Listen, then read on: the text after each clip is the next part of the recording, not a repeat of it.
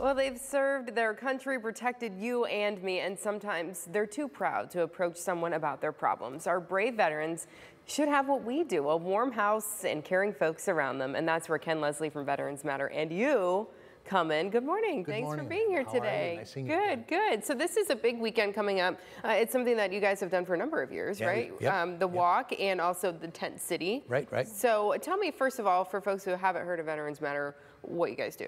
So Veterans Matter started here in Toledo to house 35 local veterans, and it grew when Dusty Hill was ZZ Top asked me to expand it to Houston, and John Mellencamp did the same with Indiana, and Mitch Albom, Katy Perry, Kid Rock raised a bunch of money in Michigan, and as of this morning, we're at 3,187 veterans in 22 states nationwide.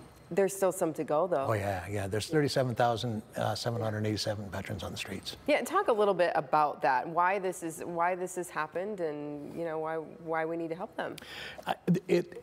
There's a lot of reasons why people become homeless. Some of them are driven by the PTSD. They try to escape it on the streets, and they use drugs and alcohol to try to run. And they're the first ones that are that 22 because they've given up the hope, and all they need is a little bit of hope. So the VA finds them, helps them get at the right place.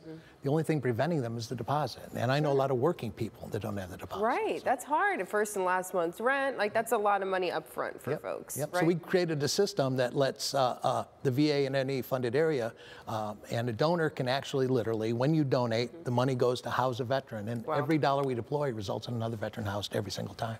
And this is incredible. So we're talking about only $750 is all you need to get that veteran in housing. That's all they need. It's a national average, and it is. And it's really that simple. I mean, they don't have a deposit, we provide the deposit. That's it. That's it. Yeah. And then to talk about the success rate here, though, I think people want to know that when they're giving their money to something, that this is something that's sticking. Right. So because of the VA, I mean, they really do a good job. Hopefully your audience is sitting down, because the VA does do some really good stuff.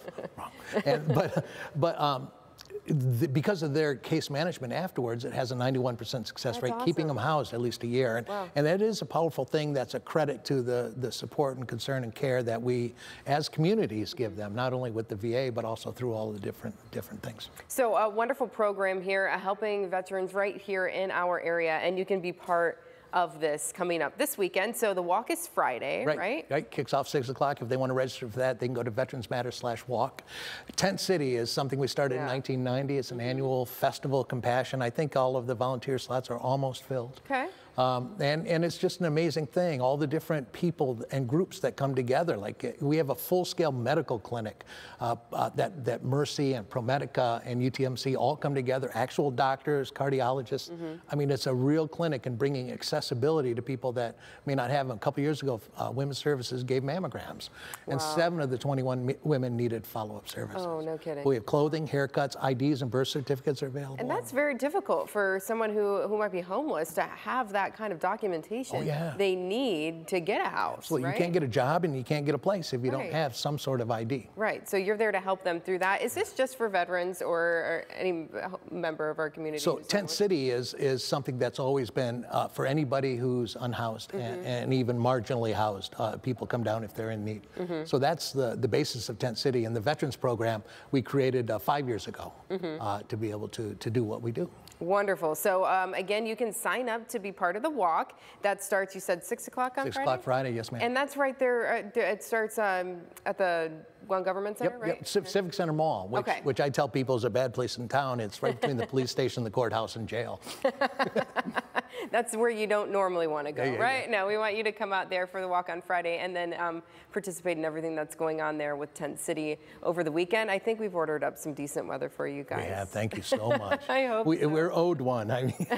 Yeah, and it's a rough time of year. You never know. It really is. But it's a really good, it gives everybody a really good idea of what these folks are going through every day. It sucks when it's cold and rainy. Right. It really does. All right. Well, you're doing some really great work, and thanks for coming in today. Thank you all. Thank you, everybody, for for helping out. Yeah. Well, when we come back, incredible illusions, impossible escapes, mind-blowing predictions, a preview to the champions of magic when WTOL 11 Your Day continues.